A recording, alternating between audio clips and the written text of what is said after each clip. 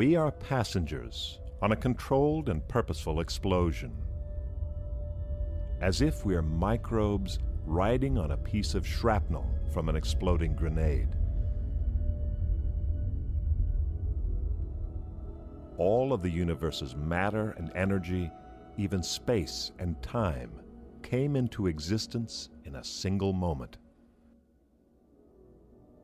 But far from a chaotic explosion, this initial blast seems to have been finely tuned, as if it has been designed to benefit us and our tiny planet.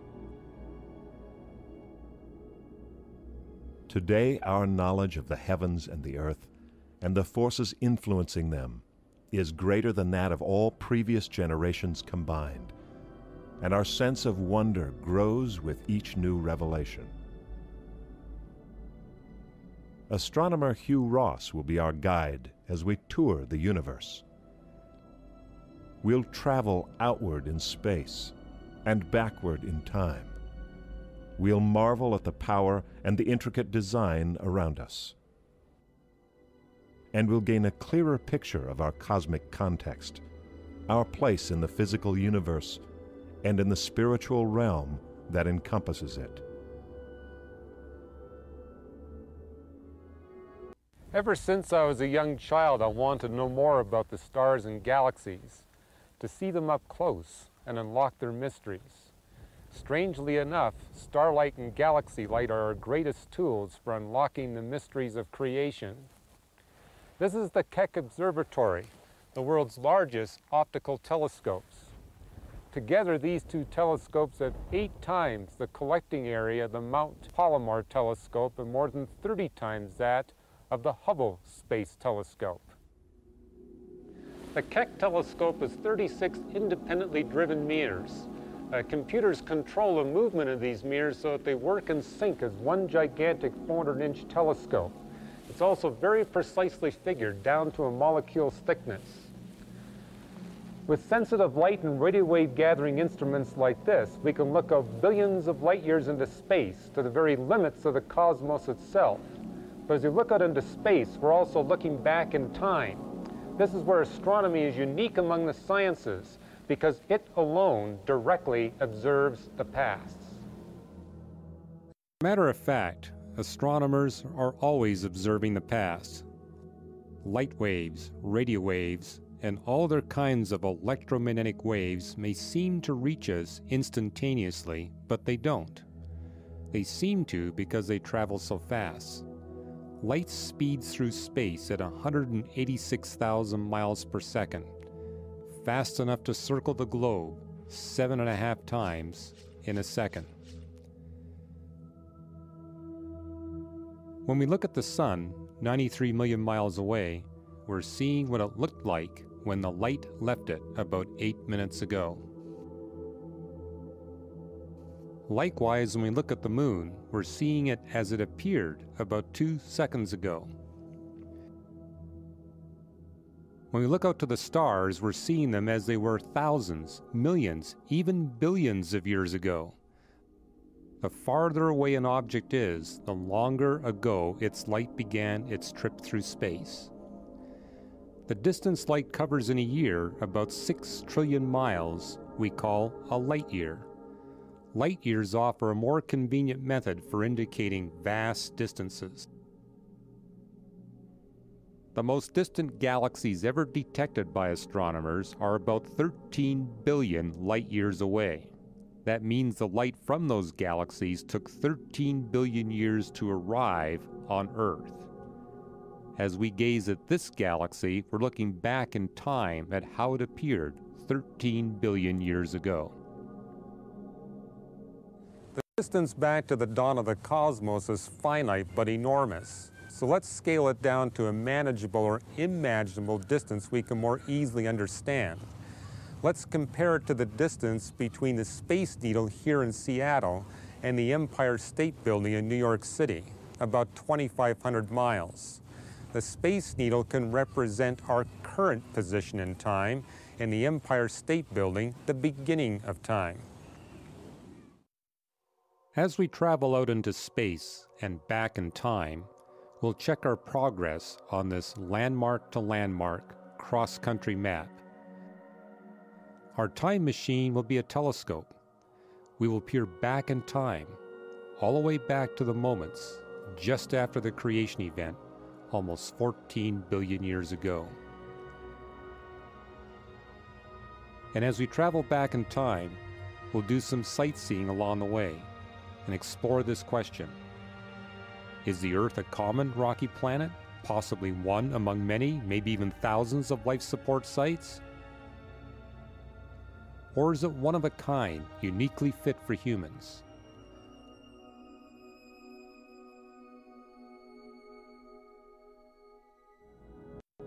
Now we're ready to start our journey back in time. We'll begin with our nearest neighbor in space, a cosmic hitchhiker only 2 seconds away, the Moon.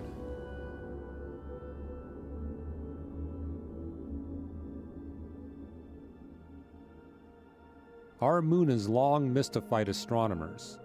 It is so large relative to Earth that the Earth and Moon together are often classified as a double planet system. But studies of gravity show that no such double planet can form out of a single gas and dust cloud so close to a star as we are to the Sun. The Moon must have formed later through some unusual process. Moon exploration enabled us to confirm that lunar rocks differ chemically from Earth rocks. Through study of lunar rocks' radioactive decay, researchers discovered that the Moon is in fact nearly 100 million years younger than the Earth. In the 1990s, a theory explaining the Moon's existence gained wide acceptance in the scientific community. According to this theory, an object the size of Mars crashed into the newly forming Earth about 4.5 billion years ago.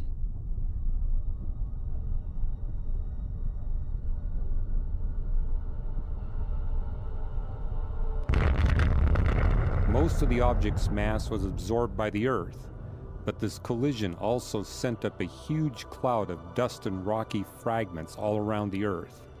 In time, gravity pulled those fragments together into one solid body, the Moon.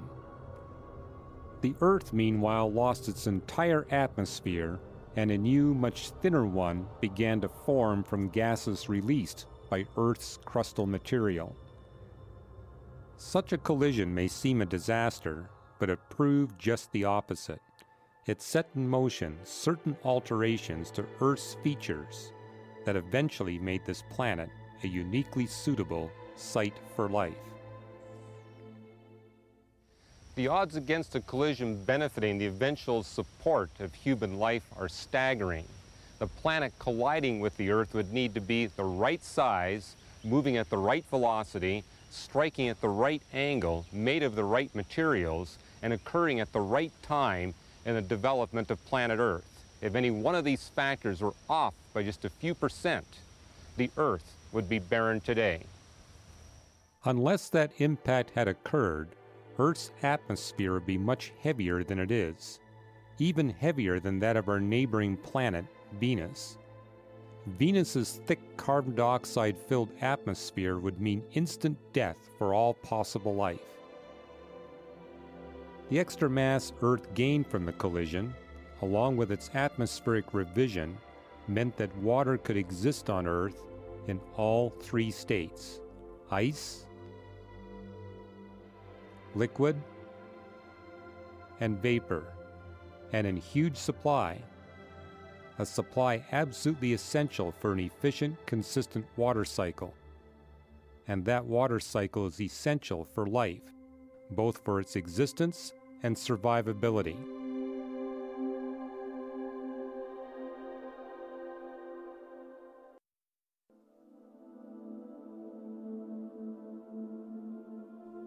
Besides the Moon and an occasional asteroid, Earth's nearest neighbors are the planets Mercury and Venus on the inside, between the Sun and the Earth, and Mars on the outside.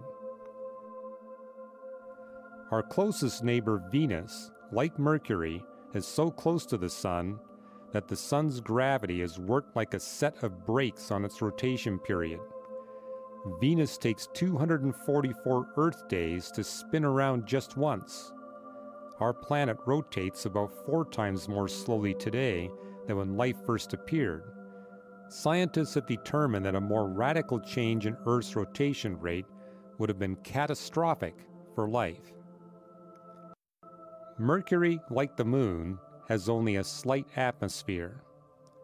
Therefore, since virtually no erosion has occurred, Mercury's oldest geologic features remain, the scars of ancient impacts by asteroids and comets.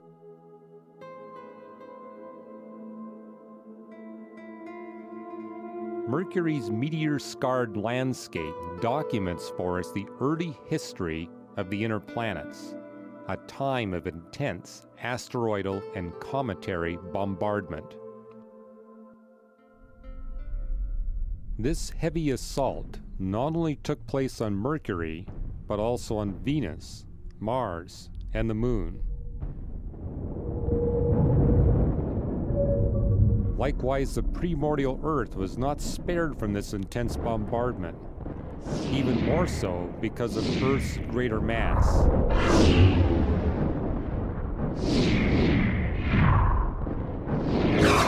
This heavy bombardment resulted in searingly hot conditions, hot enough to vaporize the Earth's oceans and melt the Earth's crust.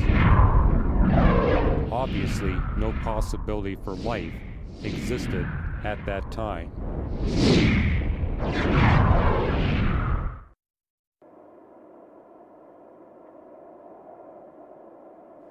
For decades, scientists theorized that life on Earth arose from a vast collection of non-living molecules called the prebiotic soup,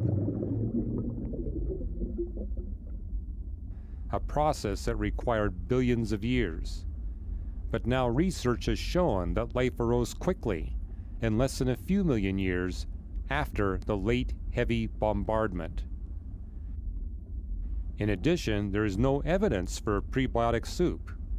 If there was a prebiotic soup, we would expect to find the remains of it in ancient carbonaceous material, such as kerogen and graphite.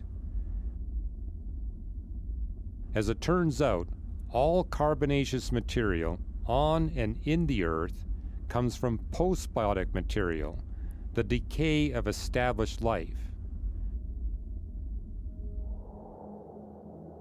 Given so little time and the absence of a prebiotic soup, some scientists now look to the heavens for answers to the origin of life problem. They look up, not for a supernatural cause, but to search for other sources which could have deposited the seeds of life on the early Earth.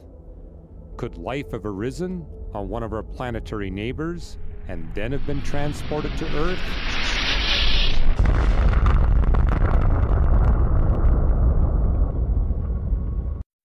Many scientists are now looking to other planets to find support for this idea. But even if we were to find life on a nearby planet, where did that life come from? How can we be sure of any life we find on a nearby planet is not really a cross-contamination from the abundance of life on Earth? The Earth is brimming over with life. It's only a matter of time before we find the remains of these Earth organisms on Mars. And many scientists will claim this is undeniable proof that life arose by natural processes there.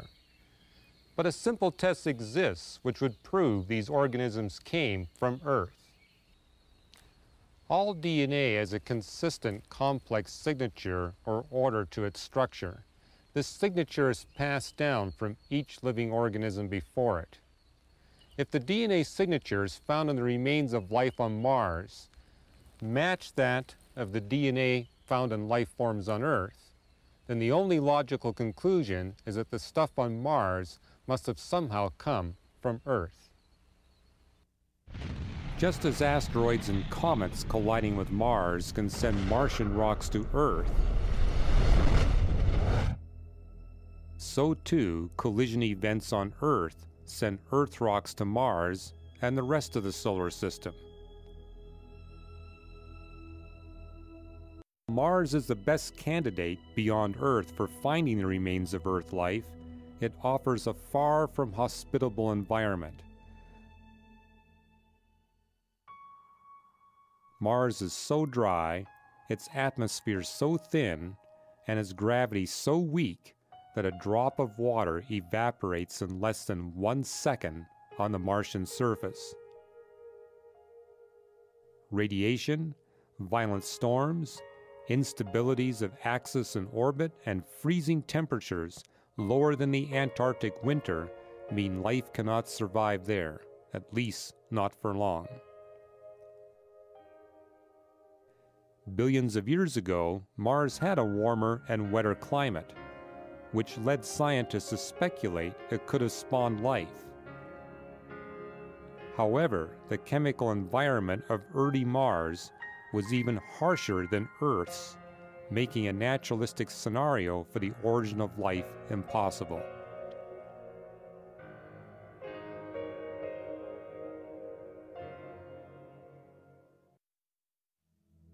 The next stop on our flight is the giant planet Jupiter, 10 times farther away from us than Mars.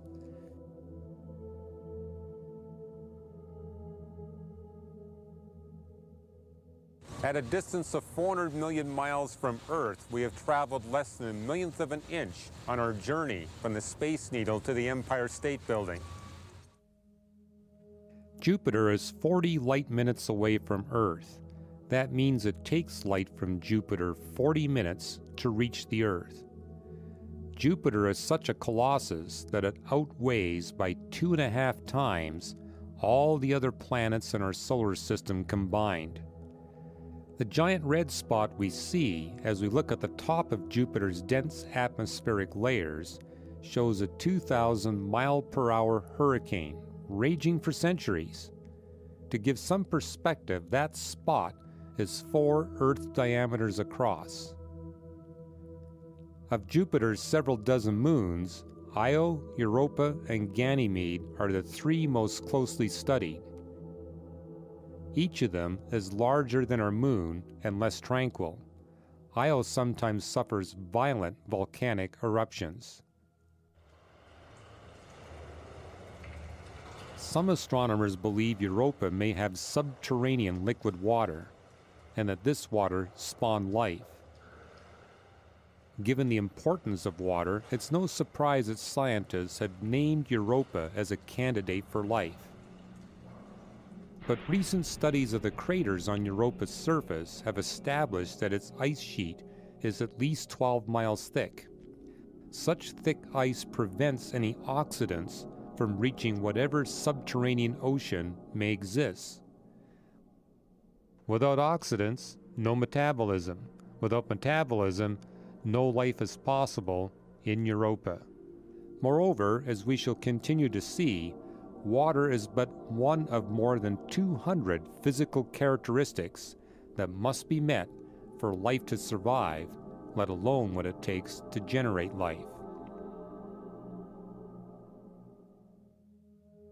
Researchers in the 1990s sought to probe Jupiter's many mysteries, such as the degree to which light penetrates those thick clouds, and whether the planet has a rocky core or just super dense frozen gases. In the course of their investigation, they discovered evidence of Jupiter's importance to Earth life. Jupiter is positioned and dimensioned to shield Earth from collisions. The planet's nearness and mass typically deflect comets and asteroids that are moving on a collision course with Earth. Occasionally, Jupiter itself takes the hit, as in this 1994 encounter with comet Shoemaker-Levy. Though each fragment of Shoemaker-Levy was smaller than Manhattan Island, 21 of them raised fireballs more than 10,000 miles high and made Earth-sized bruises in Jupiter's atmosphere. Any planet capable of sustaining life needs a just right-sized Jupiter standing guard to shield it from life-ending asteroid and comet impacts. Jupiter's size and position are important to Earth life for yet another reason.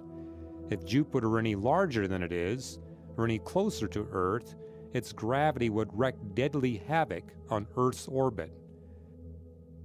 Jupiter is a just right size protector in a just right location.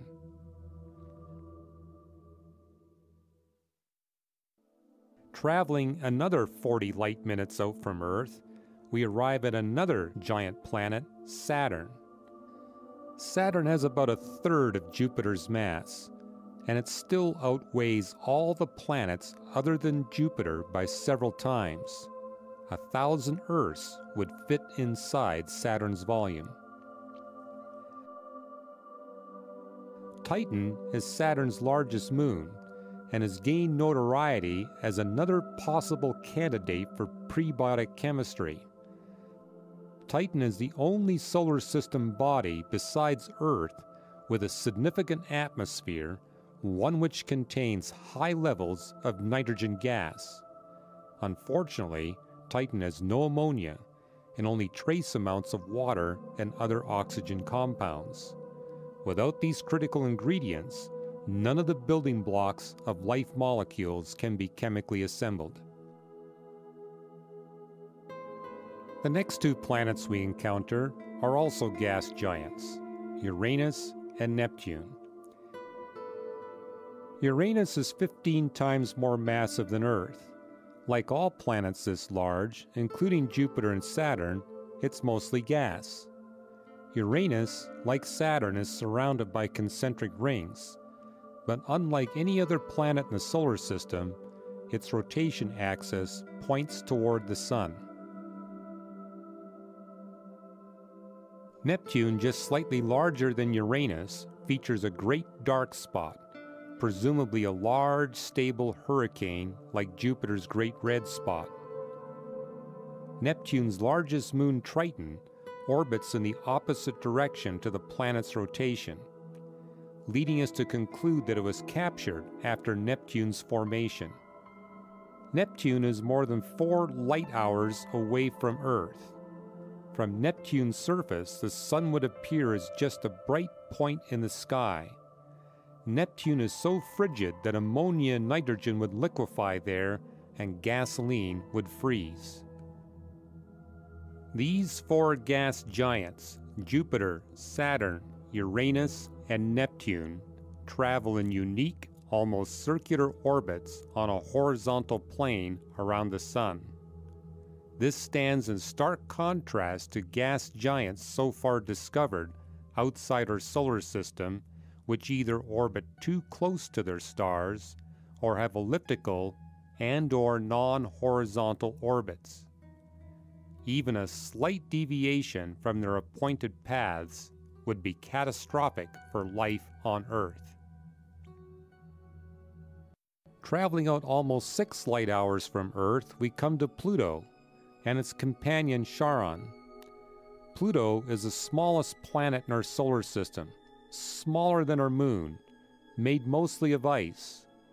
Pluto's moon Charon is less than half Pluto's size. Beyond these frozen outposts lie other tiny bodies orbiting the Sun. Now we reach the last stop before departing our solar system, a vast area of asteroids and comets. The inner ring is called the Kuiper Belt. The density and positions of these asteroids act as a stabilizing force for the orbit of Neptune. Without a finely tuned gravitational tug from these space rocks, Neptune's orbit would be erratic, potentially catastrophic for our tiny planet.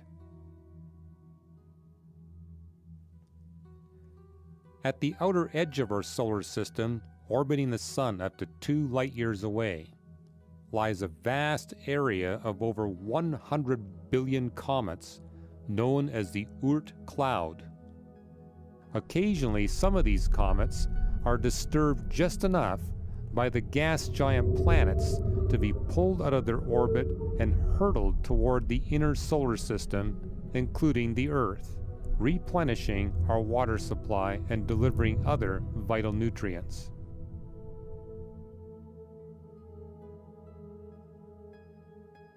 On our trip across the United States, we have traveled just 0.04 of an inch from the base of the Space Needle toward the Empire State Building. As we leave our solar system, we travel more than 4 light years to Alpha Centauri, the nearest star to our solar system. Only about half of the stars in the entire universe are classified as single or bachelor stars like our Sun. Alpha Centauri is not a bachelor star. It is one of the common multiple star systems. The gravitational tug-of-war in Alpha Centauri makes stable orbits for planets capable of supporting life impossible, so the majority of stars are ruled out as possible life support sites. As we continue on our way, we discover that stars come in different sizes, colors, and ages. The bigger the star, the hotter, faster, and more erratically it burns up its fuel. Stars more massive than the Sun burn their fuel too quickly and erratically to support life in their vicinity. Stars less massive than the Sun are cooler, so planets orbiting close enough to be warm enough for life would have their rotation greatly slowed by the star's gravitational tug. Slow rotation means long days and nights and life-destructive temperature extremes from day to night. Traveling 250 light years out past Alpha Centauri, we encounter over 100,000 stars. Of these stars, only 100 of them so far have been found to have planets orbiting them. Scientists now estimate that only 2% of the stars in our galaxy possess planets. Most of the planets discovered so far are gas giants, several times more massive than Jupiter. All of them either orbit their star closely or have non-circular, non-horizontal orbits. Either way, they would destabilize any small rocky planets like Earth that might be near them. One candidate for a planetary system which bears some resemblance to our own surrounds a star named 55 Cancri in the constellation Cancer. At a distance of 41 light-years from Earth, this star is about 5 billion years old, just about the same size and age as our own Sun. This planetary system contains 3 gas giants, similar to those found in our solar system. But the similarities end here. While one of the gas giants orbits 55 Cancri at roughly the same distance as Jupiter orbits the Sun, it is 4.5 times more massive than Jupiter. This extra mass would disturb the orbit of any Earth-sized planets that might exist there. As for the other 2 gas giants, both orbit 55 Cancri so closely as to guarantee a deadly tug-of-war with any possible life support planet.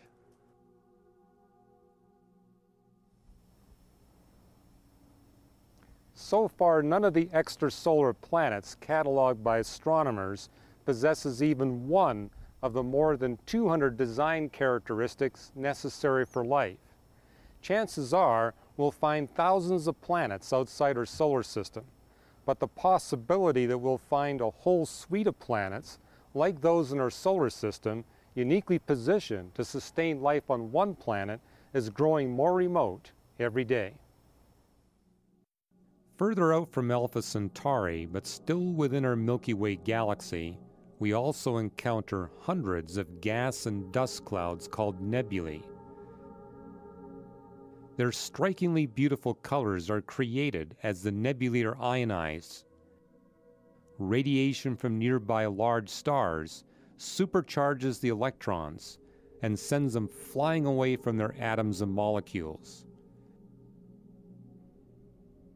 As electrons escape from hydrogen atoms, they produce a red glow. As they leave oxygen atoms, they produce a blue-green glow. Gaseous nebulae may be described as stellar maternity wards. Our galaxy, called the Milky Way, is still giving birth to new stars. Our own sun is considered a late-born star, and as you'll see, life depends on that critical timing. Stars form within nebulae much the same way raindrops form within Earth's clouds. Gravity is a key factor. Gas and dust particles begin to pull together under gravity's influence. But as they do, more molecules collide, producing heat. As the particles continue coalescing, more and more heat results, especially at the core of that condensation. Eventually, the core becomes hot enough to ignite nuclear burning. At this ignition point, a new star is born. Since our sun also went through this type of birth process, most scientists classified it as an ordinary star. But several recent discoveries have caused astronomers to reconsider this assumption. Evidently, our sun is very rare indeed. Most stars are either too small or too big, too young or too old, contain too many metals or not enough metals. Our sun's radiation and its precise location in our galaxy are all critical factors for life. A few tens of thousands of light years beyond the center of our Milky Way, we arrive at the halo, where most of the oldest stars reside. This earlier generation of stars is important in the construction of life-essential elements. These ancient stars, in one sense, are the forebears to our planet and to our own existence. As stars exhaust their fuel and die, they bequeath to us their ashes, the heavy elements needed for the next generation of stars and for planet building. Our Earth could not even exist without 9 billion years worth of ashes from dead and dying stars. Stars about the size of our sun, or smaller, lose their outer layers gradually. When the last of their nuclear fuel supply is exhausted, all that remains is a burnt-out core like a cinder after a fire. These cinders, called white dwarfs, take over 10 billion years to cool and play a critical role in our existence. For only on the surface of a special white dwarf binary star is the life-essential element fluorine manufactured. Without fluorine, certain proteins would be unable to form, and life in the universe would be impossible. Even more remarkable is the fact that even with as many as 1 trillion galaxies in the universe, our galaxy, the Milky Way, is likely one of only a few where sufficient fluorine production sites exist. When a star larger than our sun runs out of fuel, the outer gas shells undergo a sudden collapse. They crash into the core with enough momentum to ignite one final eruption, an explosion so intense that when it happens in our own galaxy, it's bright enough to be seen during daylight hours. This final cataclysmic blast, a supernova, produces many elements essential for life: carbon, nitrogen, oxygen, phosphorus, potassium, sulfur, iron, copper, silver, and many others. It scatters them throughout the interstellar neighborhood to be absorbed later by star-producing gas and dust clouds. All of these various types of stars, in all of their various stages of life and death, play a vital role in our well-being.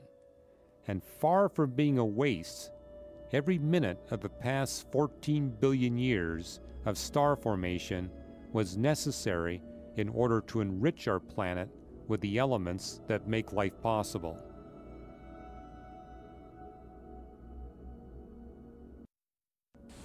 Earth has been hung in precisely the right location to receive all the elements that are essential for life.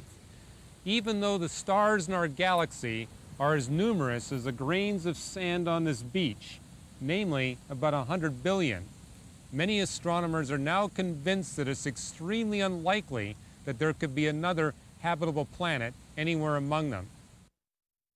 Even if the just right planetary system were to form from the just right elements of dead stars, there is another critical factor to consider. The life support planet must be positioned at the just right location within the galaxy. Near the center of our galaxy, conditions are too congested. With billions of stars in a relatively small volume, gravitational tug-of-wars make the survival of life-supportable planets impossible, and the radiation there is intense, far too intense for life. Toward the outer edges of our galaxy, the stellar population becomes too sparse for planet building. The heavy elements generated by supernovae and white dwarf binaries are too few and far between, not enough building material to make planets. At almost any distance from our galactic center, conditions within the spiral arms prevent planet formation. Amazingly, our particular solar system resides at the perfect location, in between spiral arms, neither too close to the center nor too close to the outer edge. Our just right location not only permits our existence, but it also allows us to see and explore our region of space. No wall of high-rises, no big dust clouds block our view.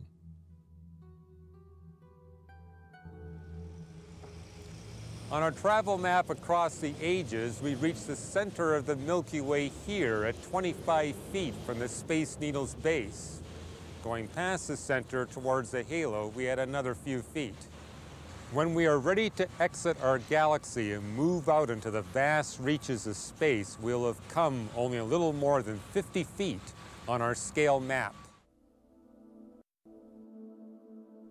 Our first stop beyond the Milky Way is the Andromeda Galaxy, slightly more than 2 million light-years from Earth.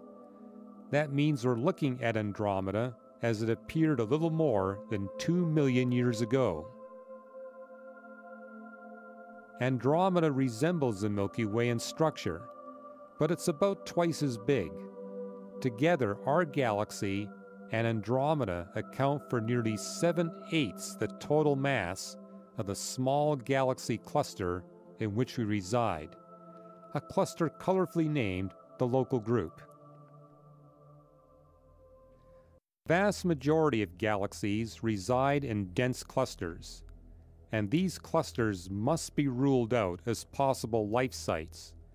The gravitational tug-of-wars among these tightly packed galaxies render them unfit for life. Fortunately, our local group is not a dense cluster. Also, it is located in the extreme outskirts of another cluster, the Virgo cluster, safe from the gravitational wars. On our way to the Virgo cluster, we pass by several beautiful galaxies. In the South Polar Group, about 8 million light-years away, we meet with NGC 300, with its lengthy spiral arms. We can see them extending all the way out from the nucleus. Only 6% of the galaxies in the universe are spirals like our own, and only spiral galaxies can contain planets in stable orbits about their stars. This one design characteristic alone significantly restricts the number of potential sites for life. Just slightly farther along, we see NGC 253, a spiral seen edge-on. The nucleus is unusually small with no central bulge visible.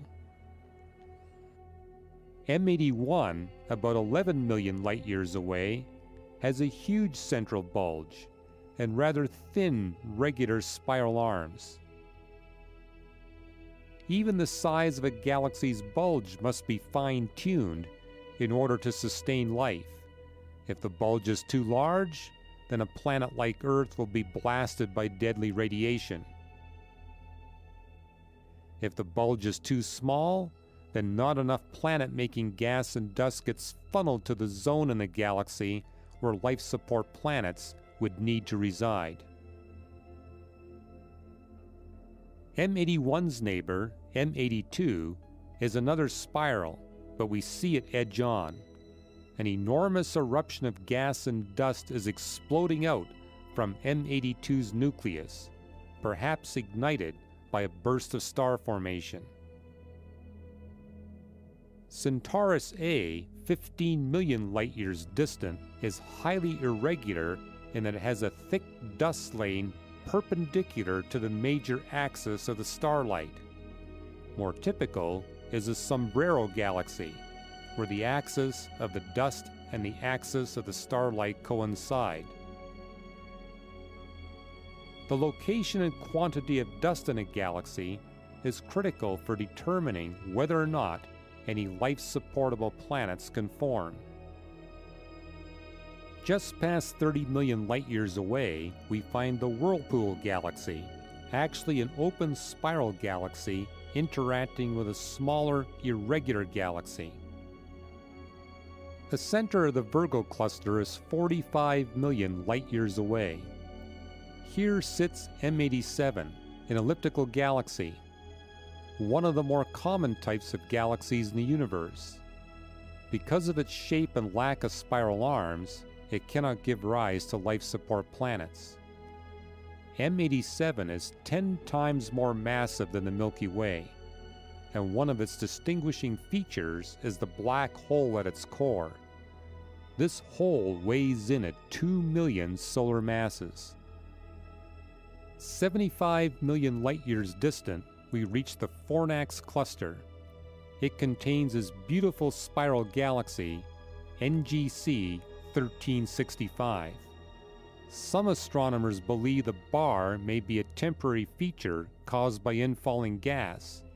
We see a burst of star formation along that bar. With galaxies packed so close together in clusters, collisions are inevitable. Here, two spiral galaxies are in the throes of a head-on crash. The next cluster we meet in our journey, the Hercules cluster, is over 400 million light-years away. Just from this cursory view of our galactic neighbors, we observe that a staggering number of factors must come together to sustain life.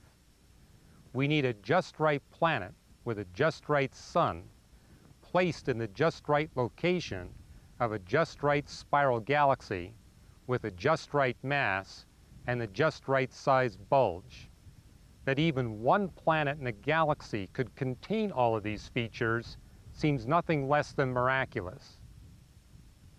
By now, we have traveled 67 miles from the Space Needle on our way back to the Empire State Building. Once we've reached this point, at 400 million light-years from Earth, beyond the Hercules cluster, we come to a cosmological desert where the scenery virtually disappears. Not because there's nothing there, but because we cannot see clearly enough through our windows. Until recently, we had very few measurements and images of this region of the cosmos. Thanks to many new instruments, like the Keck telescopes, the Hubble Space Telescope, the COBE satellite, and others, the curtains are beginning to draw back. Even so, information is still limited. only a few dozen images are available.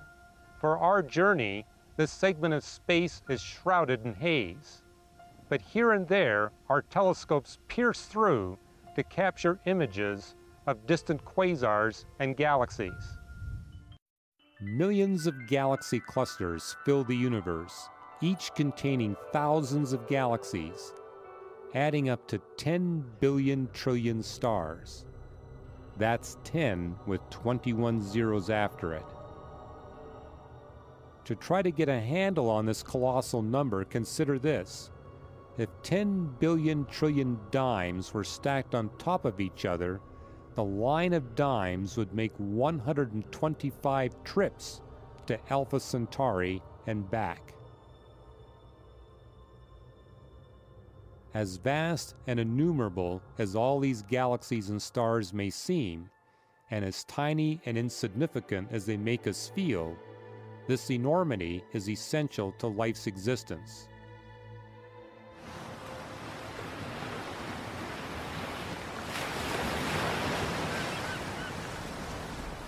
In order for the universe to sustain even one life support planet, each one of these 10 billion trillion stars is a necessity. If the number of stars in the observable universe were any greater or any fewer, life would be impossible.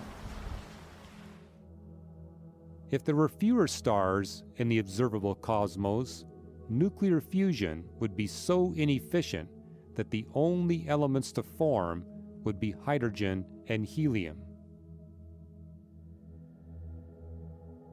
With more stars in the universe, all the elements would be heavier than iron. No carbon, no nitrogen, no oxygen. Only in a cosmos with a finely tuned mass of ours can the life-essential elements be produced. So as it turns out, the vast reaches of the cosmos are not a big waste of space, energy, matter, and time.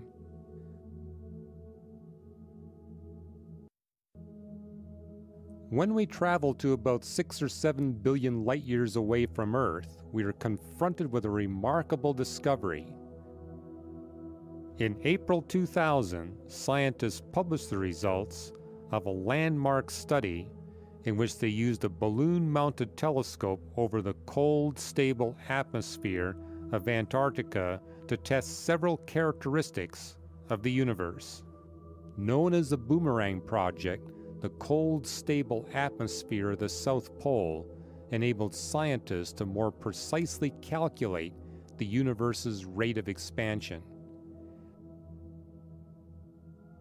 Apparently, for the first 8 billion years after the creation event, the expansion of the universe was slowing down, like shrapnel after an explosion. But the boomerang experiments revealed that for the last 6 billion years, the expansion of the universe has been speeding up. Scientists discovered that there are two factors precisely governing the expansion of the cosmos throughout its history: mass density and space energy density. The mass density, which dominated the first half of the universe's existence, slows down cosmic expansion, while the space energy density, which dominates the more recent half of cosmic history, speeds it up. This delicate balance represents the greatest fine-tuning ever discovered. If the mass density were to vary by more than 1 part in 10 to the 60th, or the space energy density varied more than 1 part in 10 to the 120th, life would be impossible anywhere, anytime in the universe. As we move farther and farther away, farther and farther back in time, we begin to see some mysterious objects called quasars. Only since the mid-1960s have we built instruments capable of detecting them. Since that time, we have learned that when very large galaxies are young, intensely powerful plasma reactors form in their nuclei. These reactors burn with such intensity during this stage, called the quasar stage, a tiny core in the nucleus, a core no bigger than our solar system, outshines the rest of the galaxy by many orders of magnitude. Ordinary galaxies, far back in their formative stages, burn so dimly that only telescopes as powerful as the Hubble Space Telescope and the Keck can successfully image them.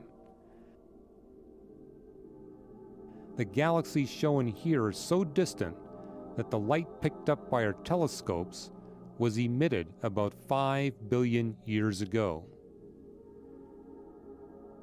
These galaxies are 10 billion light-years away. They allow us to glimpse what the universe looked like at a third of its current age. Take a deep breath. Imagine how you might have felt at age 15 seeing a baby photo of yourself for the first time. This image from the Hubble Space Telescope carries us farther back in time than any optical telescope has ever gone. We're looking at the cosmos just 500 million years after the creation event. No galaxies yet, only the building blocks of galaxies, pockets of condensed gas in the process of forming huge clusters of stars. If we want to get close back to the moment of creation, we need to turn up the power in our time machine.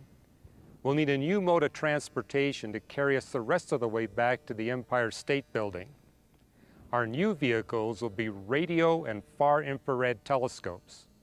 With these instruments, we can look back to the time before galaxies. If our eyes could see radio waves or infrared waves, we would be able to see distant galaxies more easily. But our eyes can only see electromagnetic emissions in the visible light wave spectrum. Waves in the radio part of the spectrum allow us to peer back in time even farther. This map of the cosmic background radiation, literally the radiation left over from the creation of the universe, carries our eyes as far back in time as any telescope can possibly take them. Here we are just 380,000 years away from the actual moment of creation. On our trip from the Space Needle to the Empire State Building, we have now arrived within 250 feet of our destination. We cannot look back any farther because 380,000 years after the creation event, light first separated from darkness. The view before that time would only offer a featureless glow.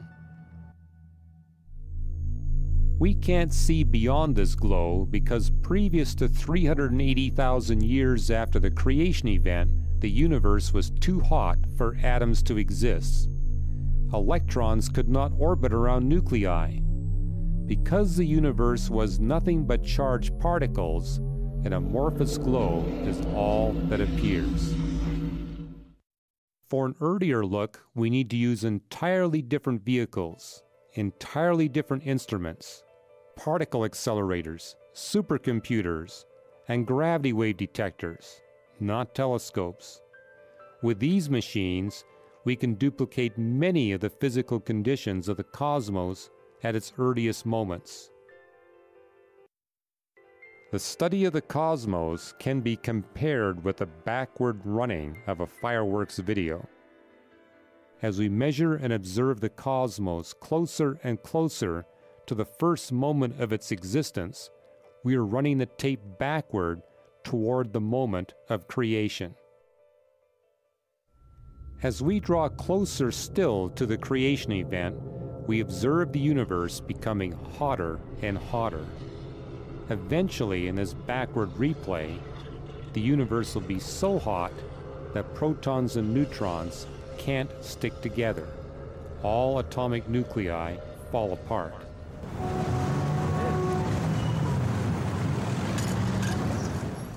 At this point, we're just 3 minutes away from the creation event.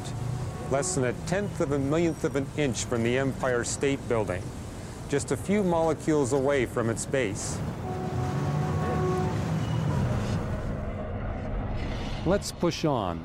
As we probe even earlier, we encounter a blinding flash, just 1 millisecond from the creation event. This flash is generated by the sudden annihilation of all antimatter in the universe. A delicate balance of 1,000,000,001 particles to every billion antiparticles guarantees the existence of matter in the later universe, and it also guarantees the possibility of life.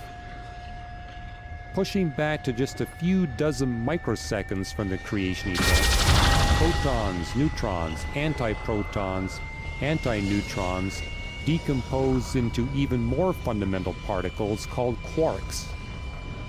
At 1/10,000,000,000th of a second from the creation event, the universe is too hot and too dense even for quarks to exist. At 100 billionth of a trillionth of a second from creation, the universe is too compressed for light to be possible. The universe is now completely dark and smaller than a single atom. All we see at this proximity to the creation event are the shrinking dimensions of length, width, height, and time. That is, until we reach a speck of time, just a 10 millionth of a trillionth of a trillionth of a trillionth of a second from creation. Before this moment, all 10 dimensions of the universe began to expand. After this instant, only 4 dimensions continue to expand. So what has happened to the other 6 spatial dimensions? They remain tightly curled up, smaller than 1 billionth of a trillionth of a trillionth of an inch, around our dimensions of length, width, height, and time. These other 6 dimensions still exist, but with no possibility of uncurling. Let's dare to roll back the film the rest of the way. The universe continues to shrink, the 10 dimensions growing smaller and smaller. At the creation threshold itself, often referred to as the Big Bang, all 10 dimensions become infinitely or near infinitely small and suddenly disappear. And it is from this infinitely small beginning that the entire universe sprang forth, and every aspect, from the formation of planets, galaxies, stars, to the relationship between the mass energy and the space energy density, and even the laws of physics themselves, must have been carefully fine-tuned from the creation event in order to make life possible for this brief moment in cosmic history on our tiny blue dot.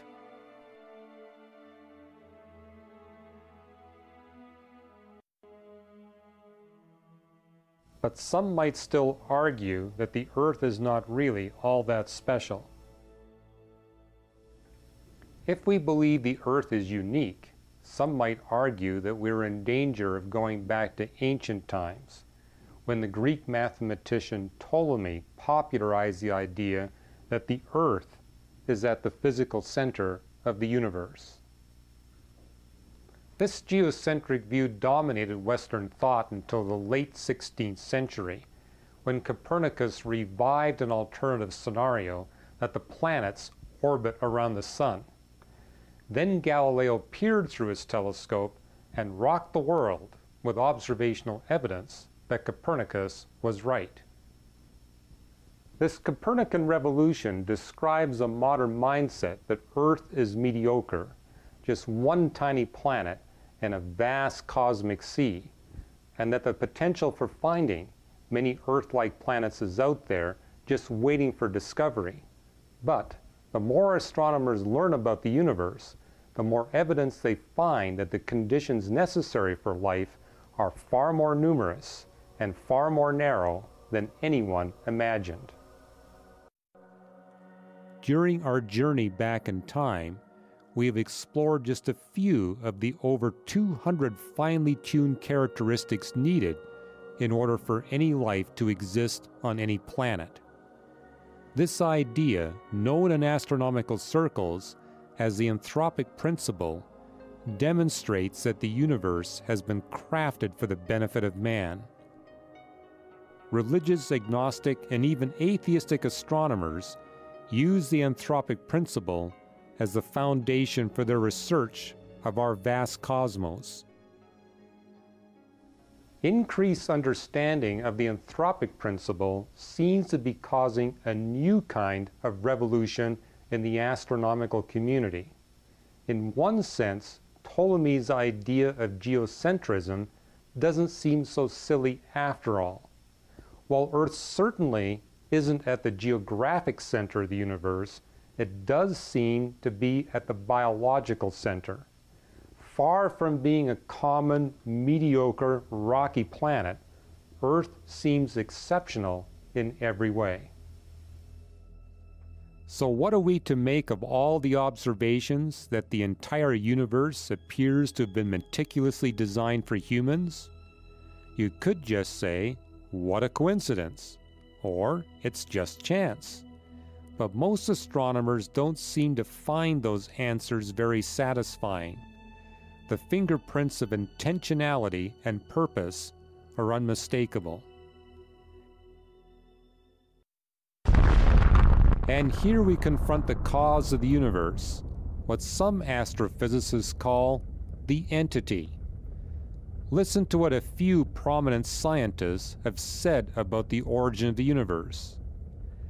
Physicist Paul Davies has moved from promoting atheism to conceding that the laws of physics seem themselves to be the product of exceedingly ingenious design. He further testifies, "There is for me powerful evidence that there is something going on behind it all. It seems as though somebody has fine-tuned nature's numbers to make the universe. The impression of design is overwhelming." And astronomer George Greenstein, in his book, The Symbiotic Universe, expressed these thoughts.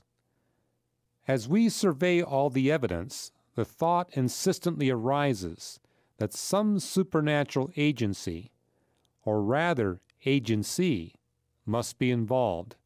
Is it possible that suddenly, without intending to, we have stumbled upon scientific proof of the existence of a supreme being? Was it God who stepped in and so providentially crafted the cosmos for our benefit? Or consider the words of theoretical physicist Tony Rothman. When confronted with the order and beauty of the universe and the strange coincidences of nature, it's very tempting to take the leap of faith from science into religion." And then there are the words of Arnold Penzias, who shared the Nobel Prize in Physics for the discovery of the cosmic background radiation. "Astronomy leads us to a unique event, a universe which was created out of nothing, one with a very delicate balance needed to provide exactly the conditions required to permit life, and one which has an underlying, one might say, supernatural plan. Finally, as Stephen Hawking concedes, it would be very difficult to explain why the universe should have begun in just this way, except as the act of a God who intended to create beings like us. The entity that brought the universe into existence must be the master of all space, time, matter, and energy. This entity must be powerful enough to create space-time dimensions at will, and to exquisitely fine-tune an untold number of cosmic characteristics. More than 200 have been uncovered so far. The probability of all these known parameters randomly coming together would be 1 chance in 10 to the 215th power. A probability so incredibly tiny that statistically speaking, it's impossible. And this probability is becoming even more remote with every new scientific discovery. Such a high degree of design demonstrates that this entity must be a personal being, with an amazing creativity, wisdom, power, care, and love to a degree far beyond human capabilities. He has fine-tuned the Milky Way galaxy, the solar system, and planet Earth so its spiritual life can be fused with physical life in this one small place for one brief span on our timeline. More than an accident, more than a random sequence of events, we are passengers on a controlled and purposeful explosion. Our journey toward creation has provided us with an opportunity to gain a glimpse of the Creator's power and provision. But can we know who the Creator is? If this Creator is revealed through any or all of the world's religions, then it seems reasonable that this revelation would not contradict what He has revealed in the record of nature, science, and the world around us. Whether you are a religious person or not, I invite you to put your worldview to the test.